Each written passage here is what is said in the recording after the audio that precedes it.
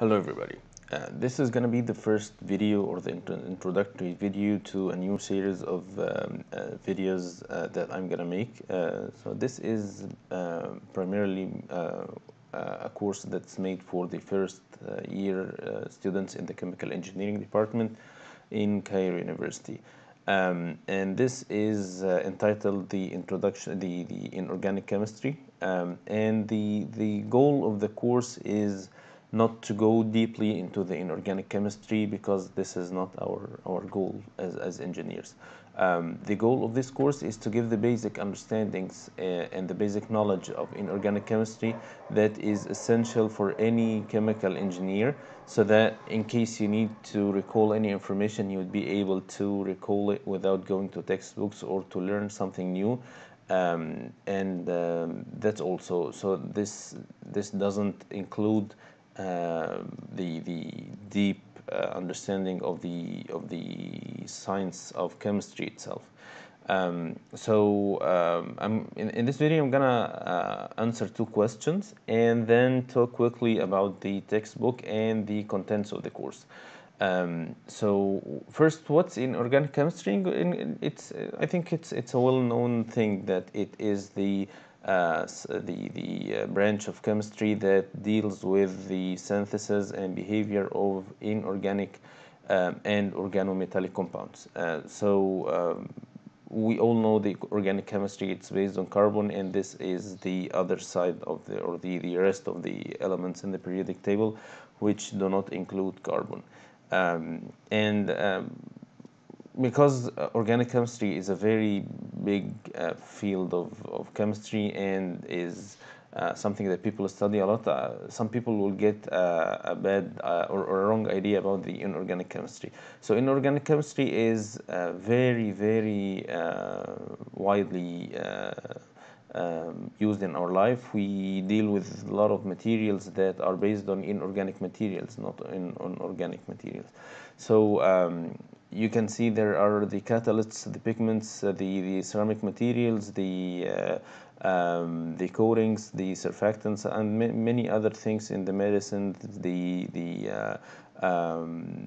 stuff for agricultural thing, the fertilizers, and you'd see all the chips that you use for the computers, or all the electronics that we use are based on silicon, which is an organic material. The same for the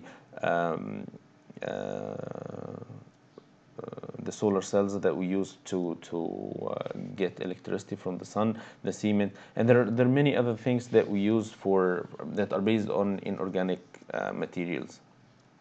So regarding the course, we will be dealing with some topics. Again, these topics are selected to serve the goal of the course. So we will first start with the atomic structure and start to know how did we know the atomic structure. It's going to be kind of more of a historical thing. We will go through the main milestones that the scientists passed by, starting from knowing nothing to knowing all the information that we know right now. And then we will talk about the periodic table and the periodicity of the elements. How did we figure out that this is the way we arrange the elements in the periodic table this way? And this is going to be mainly dependent on the information that we are going to get from the first part.